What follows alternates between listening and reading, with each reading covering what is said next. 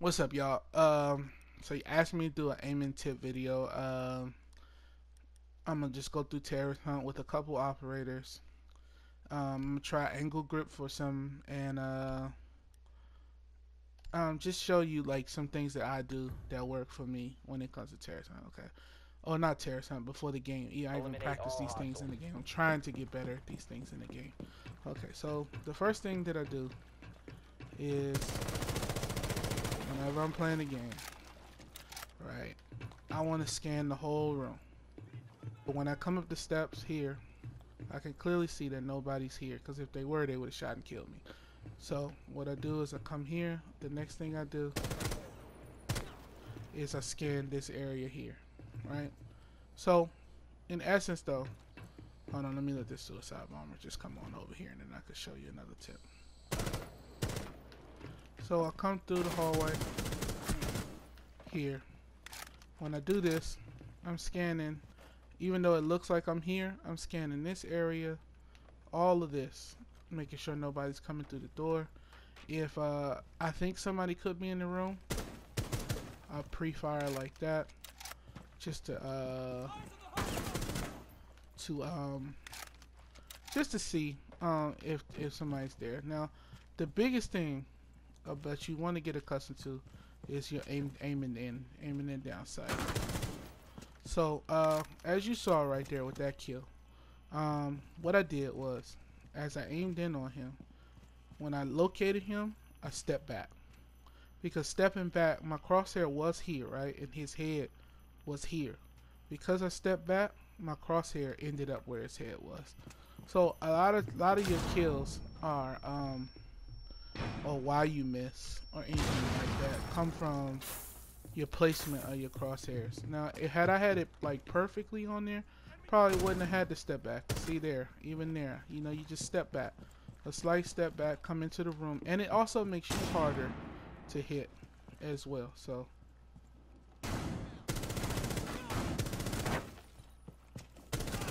see, just step back. That's all you do when you shoot, because what it does is it gets people to think that you are one place, and when you step back, your hitbox changes. Stepping back. That's all I'm doing when I'm shooting people. As far as like reflex kills are concerned, it has to deal with your ability to react, your ADS time, and for people who run low sense, so you just step back, step back. If you run low sense, it's definitely more important that you do a lot of movement, that you're constantly moving. Step back. That you're constantly, you know, in and out of things, like almost in a, sometimes even in a circular motion. And what's even more important than when you run up on somebody and you like that, you want to make sure that you locate your enemy first. See, like right here, I know that there's a guy here. So what I'm gonna do is I'm gonna come up on here, locate, shoot. That simple. Another good step back, shoot. Another good thing that you can do when it comes to missions like this is use your drone. Don't really want to use this drone in terrorist hunt, but oh well, we're gonna do it. So here we are. Drone placement is important. Okay, we see this guy sitting here. He doesn't know. Wait a minute, I'm being shot. He doesn't know that I technically know where he is. However, I can see him, and then I can see his buddy right here on this. I have one on the left and one on the right. This is a choice that you have to make. Usually when you're pushing with the team, I do this for solo all the time. I'll drone ahead for him, because droning for yourself sometimes can get you killed. Now, I'm looking at this and I'm thinking, okay, if they stay right where they are, then this is going to work. Right? I come up, kill the one on the left and kill the one on the right, and it'll be easy, right? But sometimes it doesn't always happen like that. Sometimes there's a cam that knows where you are, which is this one right here in the basement. That's usually there. And if it's not out, or you just took it out, people know where you're coming from. So, and even with them sitting like this, always person that you're getting ready to shoot to move. even when you're droning for yourself. And I'll give you an example of that right here. I'm gonna come up these steps. Look to him. See? He moved. He moved. Now before, they were both stationary. But the moment that I hit the steps, they both moved to different locations. Same general place, but they moved. So that is something that is important too. But another thing you can do is you can always get somebody to drone ahead for you. Like, that's beneficial for you, I think, and it'll actually help you become a better how do you say it, shooter. So I saw him in the corner there, right? He doesn't know that I'm here, but still, what did he do? He moved. He didn't stay where he was. He was over here, right? I stood in the hallway. He can't see me. Usually it's a cam right here. So unless he's on that cam, which standing right here would be stupid for him to be on that cam, because what I could end up happening is I could come from any direction. I could come here, or or I can come from this side and get him. So it would be stupid for him to just be posted like that. But however, people do things like that. But the first thing you saw him do, even me talking to you, was he moved. So never expect people to be where they are when you pre-drone them yourself. And then, so it's best to have an active drone on somebody. Now this is the reason why I use the flashbang there, is because this is a vulnerable ladder. And there's somebody here, or even somebody here, right?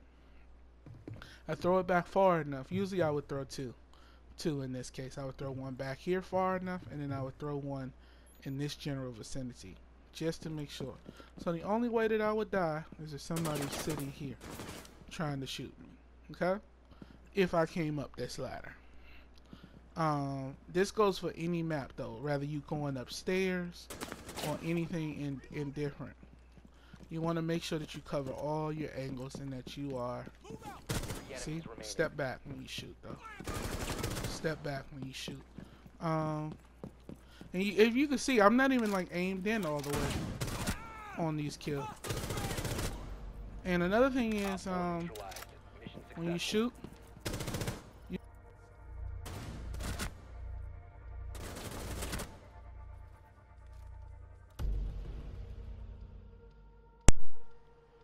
sorry, my controller disconnected. But those are just some general tips that can help you with your aim. I'm gonna do one with angle grip as well, just to kind of go over some things of why I don't personally use angle grip, but why some people enjoy it, they might like it. So I'm gonna do one with angle grip for you guys as well. But the same tools and same principles apply. So I just want you to understand. I'm gonna teach you why you don't need angle grip, honestly. But for those people who like it, I'm gonna show you why they like it. And this is usually how their aim looks when they use it. So let's open the door.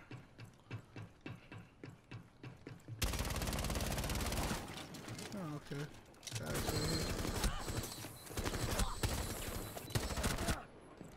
Okay. Alright, so usually people who run angle grip just like to run in and do things like that. Run in and do things like that, right? Because they don't want to take the time to actually scan. So they run in and do things like that. Now, me, because my instincts got myself to a place to expect people, it's a little different for me when I run angle grip. But for most people, they just like running through the hallway like this, so they gotta check something. And see, even there, if you saw, my aim went all over the place, even with that, just doing that. Stop doing that. Take your time, walk through your hallways, and shoot people. Like, they're not gonna go anywhere. And what you gotta do is, even though, like in some instances, you don't necessarily want to take the gunfight, the only way you're gonna get better is if you take the gunfight. And you saw right there, like, I missed. You know, I don't care that I missed. Something I need to work on. I stood still. Instead of moving, I stood still. So it allowed dude just to continuously spray on me. So, let me do it again though. for you guys with the angle grip, just to give you a little better reference. But you you don't always need angle grip. Some guns may require it, like Blackbeard. People are used to a certain ADS time with Blackbeard, and when they nerfed him, they took his aim down, sights time down. So the angle grip on Blackbeard gives him back his ADS. But even still, you don't need that if you're lining up a kill. You just need to be patient and take the shot. Patience is always, aggression and patience in this game go hand in hand. You push in aggressively, but patient when you shoot. Like, see, look, when I'm doing this, I'm not doing this. I'm not moving my thing. I'm making sure it just stays still at all times. So even when I'm pushing, wow, 2 people fall just like that. So let's see. Let's go here.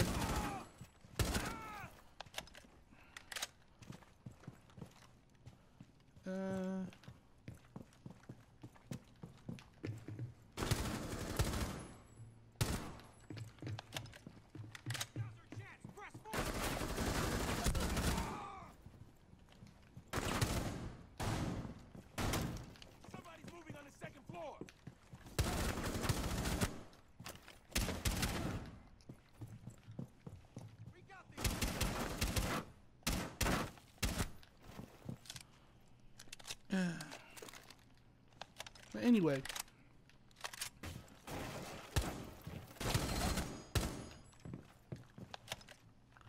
and it throws off your recoil pattern too as well. That's another thing I don't like. This gun has like almost 0 recoil, but with the angle grip, it gives it a tad bit of recoil. But I'm just showing you why people like running angle grip, because they like to just run through the sight like this.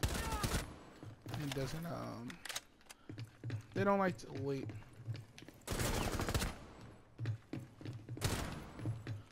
So this is relatively, it's not hard, it's relatively easy.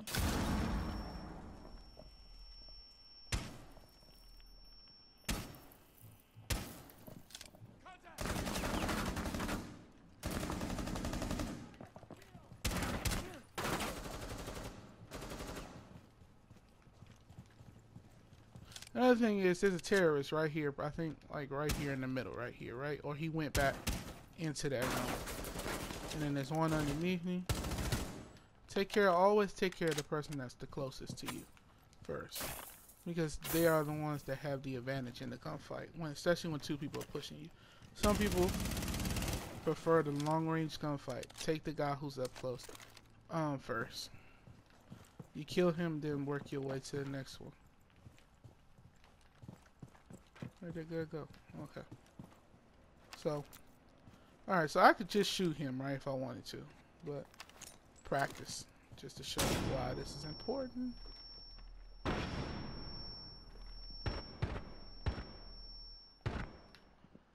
hate this hit registration in this game. 3 enemies remaining.